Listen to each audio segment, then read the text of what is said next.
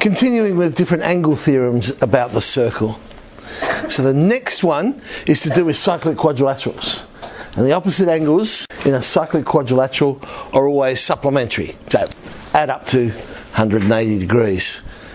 To prove that one, what I'm going to do is I'm going to join in two radii. So A to O and C to O. And then I'm going to use the theorem from yesterday. AOC would end up being twice alpha, because the angle at the centre will be twice the angle at the circumference. But if I look at it the other way and use the reflex angle AOC, I can say, well, hang on, this reflex angle AOC would be equal to 2 beta. Same reasoning. Well, I know that those two AOC angles have to form a revolution, so 360 degrees. So the two added together, 360, divide by 2, and there we have it. The alpha plus the beta is 180 degrees.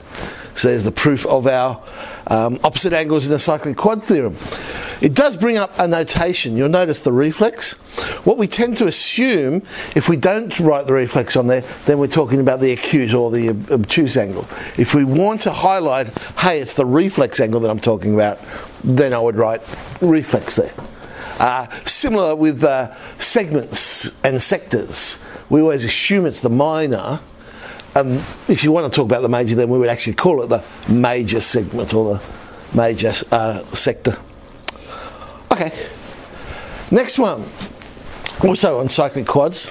Okay, let's draw the picture up. The exterior angle of a cyclic quad.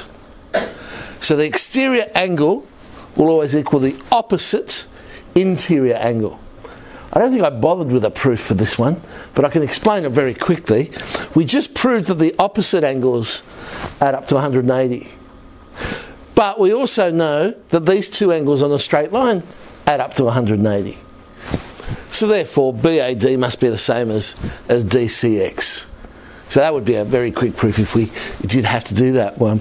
It's surprising, and I guess similar to the exterior of a triangle, how many people forget this one, and they do it via two steps, and go, oh, angles on a straight line, and then use the opposite angles. Well, that's the point of this theorem, is to save doing that two steps. So angles subtended at the circumference by the same or equal arcs, I'll explain the difference between the two in a sec, are equal. And again, you could exchange the word chords with arcs, because when we're subtending, remember, we're just going from 2 points to a third point. So the end points of the arc are the same as the end points of the chord. So if I wanted to show, and I'm going to prove ABD is the same as ACD, the reason I write down is angles in the same segment.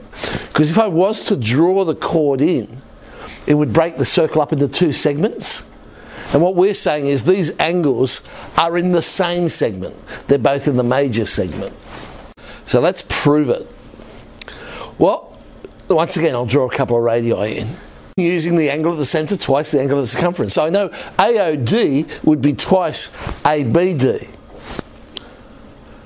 But it also would be twice ACD, because they're both coming from the arc or the chord AD.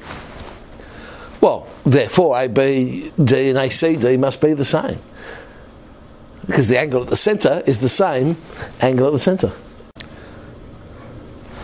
Alright, so 9C. Oh, I said I'd explain what I mean by same or equal arcs. We most commonly see them coming from the same one. But they could come from different arcs, as long as those arcs are of the same length, then the angle. So there's my circle, and I've got a chord here, and a chord there, but we know those chords are of the same length.